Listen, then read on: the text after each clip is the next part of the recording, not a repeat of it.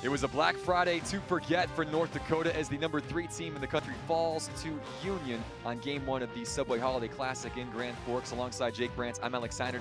Jake, in this game, the Dutchmen came out strong in the opening 20 minutes, built a 2-0 lead, and held on from there. Yeah, you think Union, they just came out, they played their game plan. They were hard and physical the first period. North Dakota maybe kind of caught sleeping or a little lackadaisical in that first period. I thought their pushback in the second and third was absolutely brilliant. They did everything but find the back of the net tonight, Alex. UND did outshoot the Dutchmen 30-12 over the final 2 periods.